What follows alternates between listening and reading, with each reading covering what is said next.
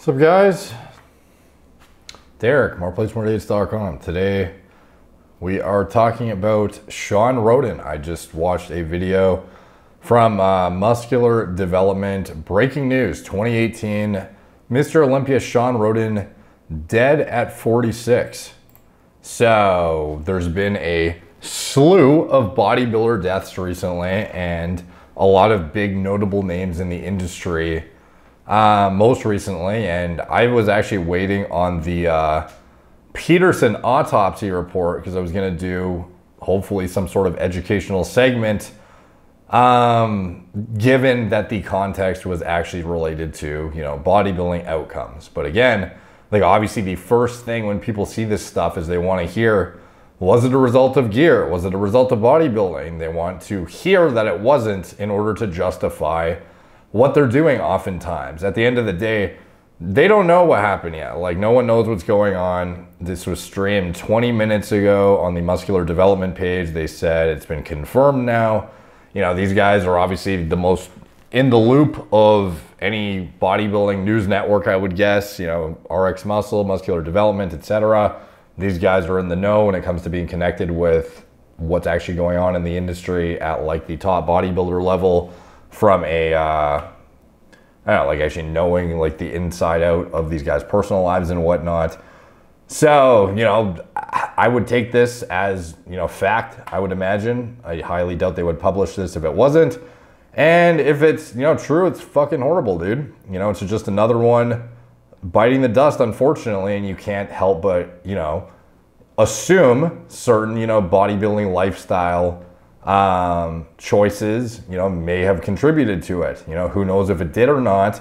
And obviously, you know, people in the comment section are going to, you know, speculate. That's, you know, common when it comes to bodybuilding industry nowadays. At the end of the day, you know, I'm sure what actually happened, whatever it may be, will come forward. But at the end of the day, it's just fucking terrible that another, like, this is a Mr. Olympia, like a very, very prominent name in the industry who was, you know, looked up to by many people, and many people wanted to see him come back and compete against Ramy at the next Olympia. Amazing physique, obviously, and an individual who was defying age, realistically. Like, him and Dexter Jackson were like setting the standard for being able to show longevity. As, you know, shitty as that sounds, he was 46 when he passed away, Shawn Rhoden. It's a very, very young age, and he was one of the individuals who was seen as like the careful ones. He was the one who like trained carefully. He was the one who downsized very significantly in the off season, similar to like a Kevin Levrone. He would grow into shows and he would not push the envelope very hard in the off season. He looked like a regular fucking dude in the off season, and then he would push pretty hard when it came to contest. How hard does he push to get into that shape? Like, I don't really know, because ultimately he had the shape and symmetry to get away with being smaller than a lot of guys. So you would imagine that would be less burdensome on your systems and whatnot and your body overall.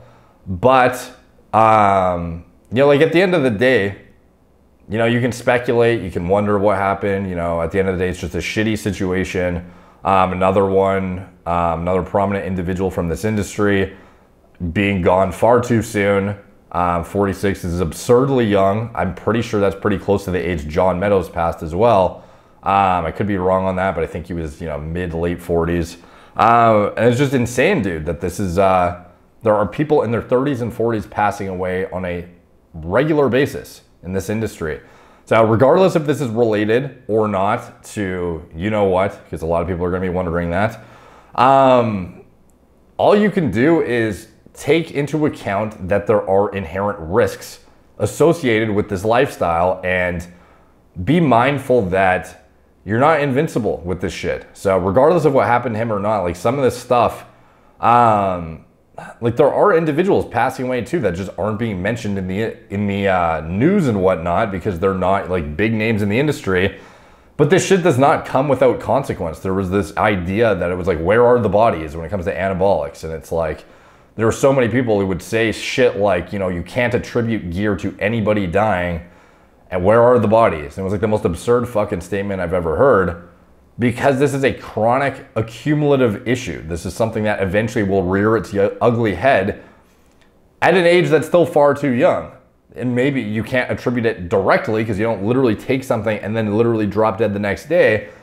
But having like literal cardiovascular disease development, kidney disease development, these things are going to be silently building up in the background and then are going to rear their ugly head in some people as early as their 30s and their 40s. And you see it pretty regularly now in this industry, unfortunately. So obviously one of the main things would be just not using any of this shit to begin with.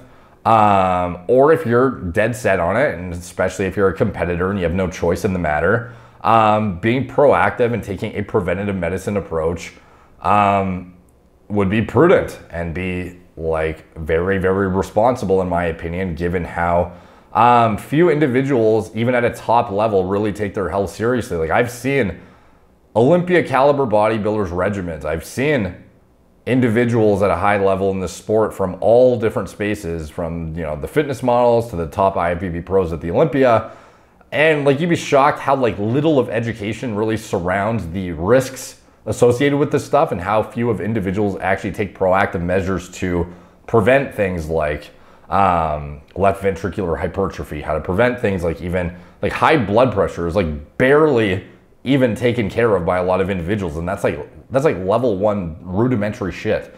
So anyways, I have myriads of videos at this point about the most protective pharmacology that could be looked at for at least attenuating the risk of this lifestyle.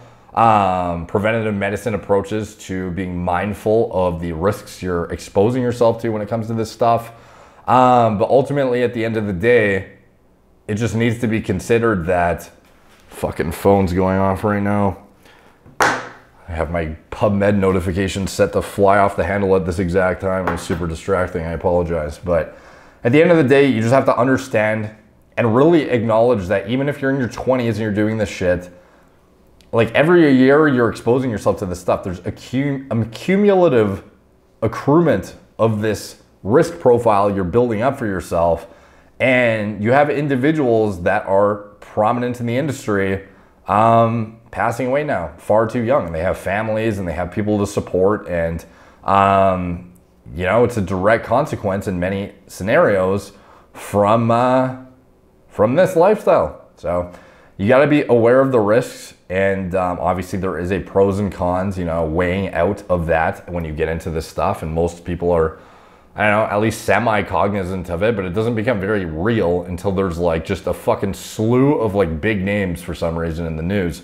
So anyways, I would highly recommend anybody who is, you know, just taking gear and not doing anything otherwise from a even basic blood work standpoint, having a blood pressure cuff at home, getting their sleep apnea checked, seeing if you have any, like how many bodybuilders have unaddressed sleep apnea and they're slowly killing themselves in their sleeps.